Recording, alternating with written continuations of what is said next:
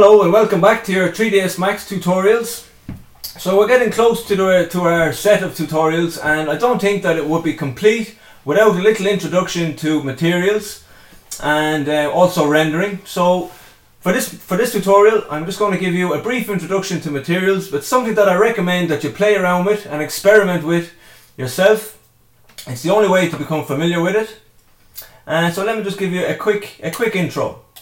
Just going to draw in a ground plane and a sphere. No, I'll draw in a teapot. A teapot has some nice curvature, and I'll take off this grid. Okay, so up until now we've been using the colors over here.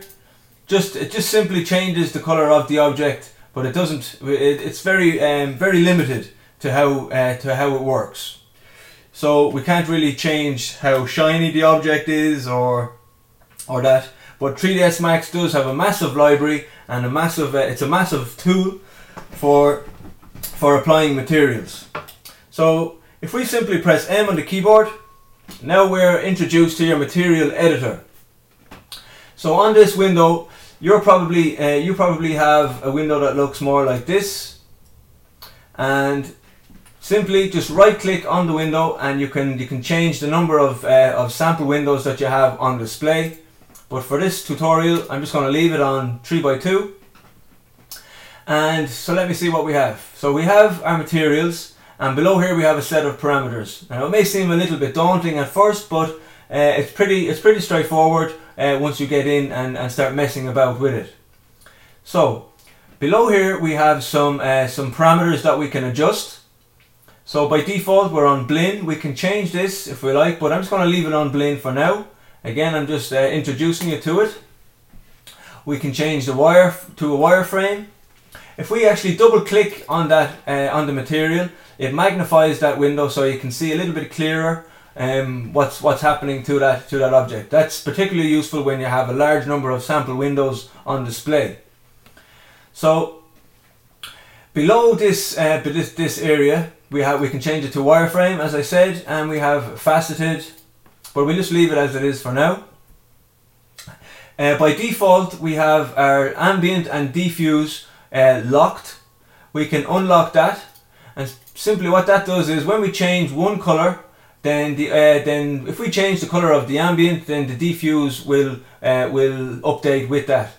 And we can also lock the specular level with our diffuse. So all three colors are the exact same.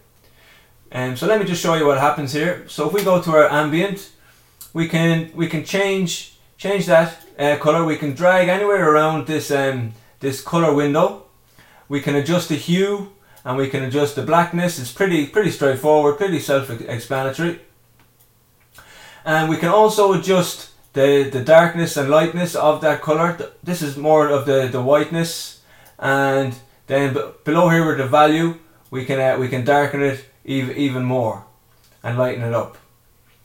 Also, you can adjust any of these sliders to suit yourself, and you can, if you have the RGB values at hand, you can input those manually. Okay, so that's a nice color blue. We'll go with that. And as you can see, this is a pretty matte finish. So let's go and increase our specular level. So if we increase this like so, then we can see now our object is starting to have a bit of depth. The finish is a little bit more, has some more tone to it. We can see the shadows.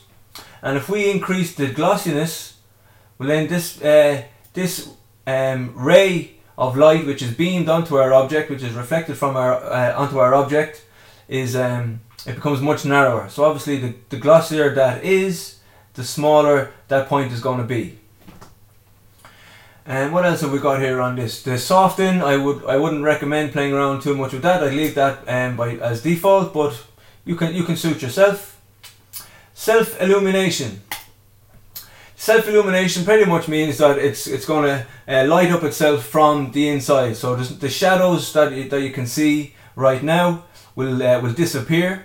I will just show you that. The self-illumination, we can actually use a picker. We can use this sample picker, and we can actually pick any color from anywhere on the on the object, on your screen. Sorry, excuse me.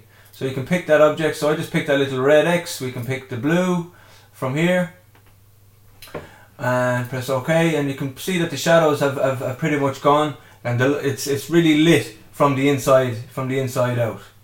Let's turn off that self illumination for now, and then the opacity then is how clear or unclear, how transparent the object is. So we can ramp that down, and now we can see our object is now becoming transparent. Okay, well, we leave that up to full blast so we can see it clearly. Okay, so you've picked the color that you like and the finish and the shine, and you want to add it to your object. So let me just maximize this viewport so you can see what's happening a little bit clearer. So let's say we want this teapot to be this nice color blue. Because this is selected, if I zoom in here, you can see this little window, this little icon. Has a green box. If I select away from the object, so no objects are selected, then this becomes grayed out. So I'm going to highlight the object and then assign material to selection, and now that nice blue material has been added to the scene. Now if we were happy with the glossiness and the specular level, but we wanted to change the color, what we can do is we can take this, drag it and drop it, so now we have an exact copy. But take note that the name also moves with it. So here's 01 default, 01 default and 03 default. So 02 default has been replaced. So I would recommend to get into the habit of naming your materials as you go. So this is my blue. And for this material I'm just going to change the color. Going to bring it over here to get a nice pinky color. That's fine. And I'm going to change this name to my pink. And now I can take that and drag it and drop it onto onto my scene. If I didn't do that, if I copied the pink, so see, you can see now the name has moved with it. And if I take a sphere, drop that in. And now if I take this material and drop it onto the sphere, we now have a conflict. A material with the same name already exists in the scene. Do you want to replace it or rename the material? So you can replace it or rename the material, and you can rename it in here. So we can call it My Pink 2. Oh, sorry, excuse me. My Pink 2. So now we have the same material with a different name, and there's no conflict. Okay, so I can take this and delete it out of our scene. So how does this, anything else in here that I can run through for now? I suppose you can go through the sample object. So it can be a square shaped object or cylindrical. So it depends on the object that you're applying the material to. And what else have we got that would be of use? Okay, so we have this little globe with a little box beside it, and if you click on that, well, this is pretty self-explanatory, but it's pretty much all of the material options that you can edit. But again, I'm just going to leave it as default for now. Okay, one more thing that I might just run through, but I recommend that you experiment with it yourself. So here we have some maps. So again, the ambient and diffuse color is the main color of your object. And then you can go through, you can add bump, reflection, and so yeah, I'm not going to go into that too much, but I recommend that you experiment with it. One more thing, if I go over here, then there's some built-in materials that you can edit and that you can use to your advantage. And in the next tutorial, I'm going to go through some rendering options. By default, if I hold Shift and Q, so this is the default renderer, and it's a very fast render. As you can see, it's pretty instant, but the quality is not there. But in our next tutorial, I'm going to go through that, and when we are dealing with rendering options, we can also add in some extra materials through the use of mental ray. Okay, so I hope you can get some use out of that, and I'll see you in the next tutorial.